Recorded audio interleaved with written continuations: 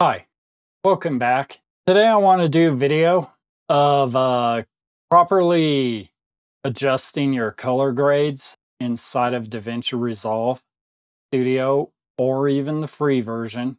I am using Davinci Resolve Studio here on Linux. I'm currently on the 18.6.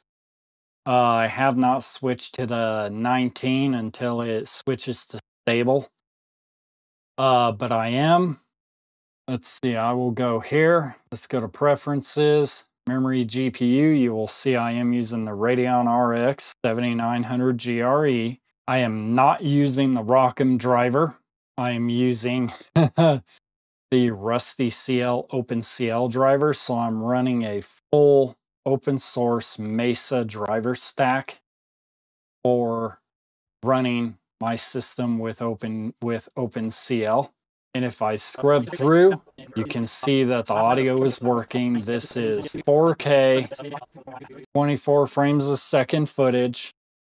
It is 10-bit 422 footage. And obviously it scrubs perfectly fine under Davinci Resolve. And this is obviously H260, let's see. We go to metadata. The Panasonic Lumix S5 II captured at H264, 422, 10-bit, linear PCM audio.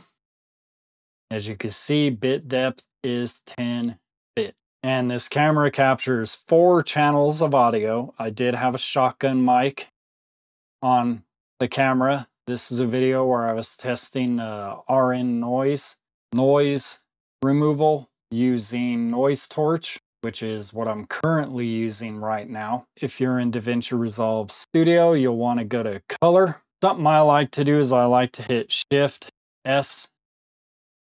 So I have 4 of these. And you want to do your color conversion at the end of your node tree, so that before the color conversion, you're working on the actual log footage. What I'll do is I'll open Effects, have a color space transform here, and I will drag and drop that into the last node. Now, because I know I'm working with Panasonic V-Log with true V-Gamut. So I'm gonna, first and foremost, you have your footage loaded in. You want to go into your project settings in Davinci Resolve. Make sure your resolution matches your resolution of your footage. You don't have to save it like I just did immediately. You can switch it to your resolution, match your frame rate, and you want to go to color management. I like to go to color science, Davinci color managed. I'll switch this to HDR because it is 10-bit. My output color space is Rec 709. You could set it to Rec 2020 if you're color grading with an HDR capable monitor, which I want to test this under Kdenlive because it can enable HDR, but I need an HDR monitor first to test this. But I want to do my color processing that way. Click Save.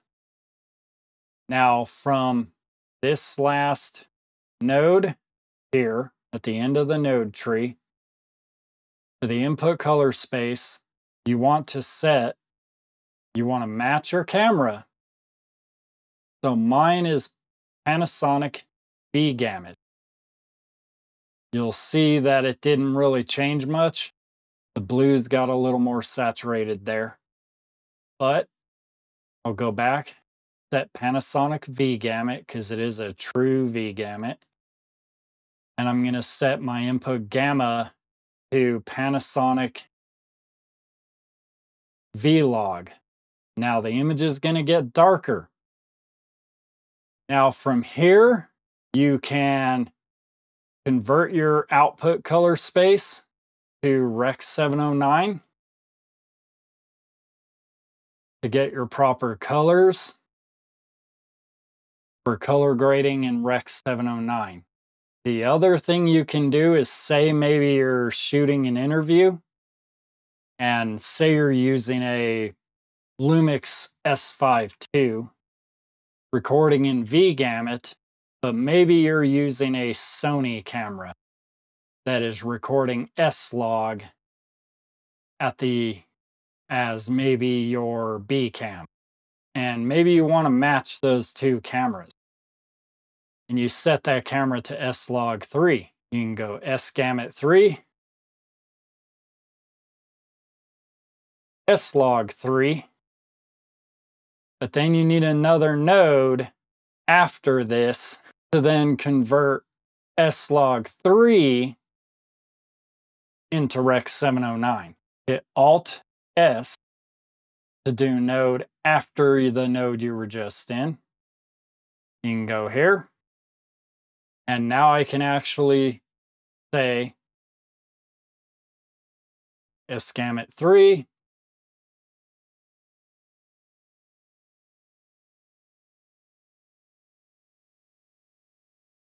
Sony S-Log 3, and then I can go down and say Rec 709, Rec 709. That is in a mixed camera shooting session. But then from there, when you do your conversion either from the log footage of the camera itself into Rec 709 or Rec 2020 if you're color grading specifically to output HDR. Rec 709 is standard dynamic range. You can then color grade from your other nodes. So once you're at this point with your color conversion, I like to go back to the beginning. I'll get rid of effects. Move my nodes over. I'll go back to my first node. I usually like to apply contrast with the tone curve, just a small amount. After I have my contrast here, you can use your first node and bring your overall image up. But I can bring my offset up a little bit, bring my gain up just a tiny, tiny bit. Go back to my tone curve.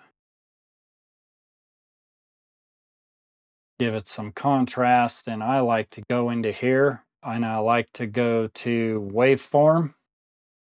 And I'm looking right here in the center of where I'm positioned, slightly over to the left. And I just want to make sure that I'm not clipping myself or my highlights for that matter. Bring down my gain just a little bit. And that's roughly what I do for color grading if I'm doing anything inside of like stylized color grading. I'll go in a little more. Now, these effects on the AMD, it is using OpenCL to accelerate them. So it is better. But with this basic color grade, let's see how it plays back. OBS Studio. Now OBS Studio does have RN noise. Okay, I'm getting the 24 frames a second. I can't find any specific settings in OBS Studio to let me fine tune RN noise. But I'm gonna... Okay, as you can see, plays back totally fine. Scrub's totally fine. So I will be investing in some new lighting, some dedicated video lights.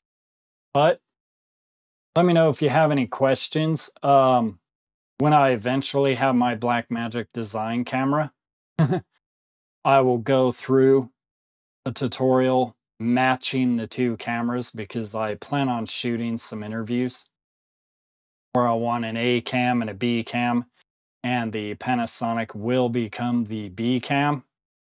I may update the firmware on it to the paid firmware where it'll output Blackmagic RAW out of the HDMI jack and capture Blackmagic RAW, but the camera will still be outputting V-Log. So there is that. So I'll still have to do some color matching. Let me know in the comments any videos you'd like to see next. Like, subscribe, comment below, and I'll see you in the next video. Thank you, and bye.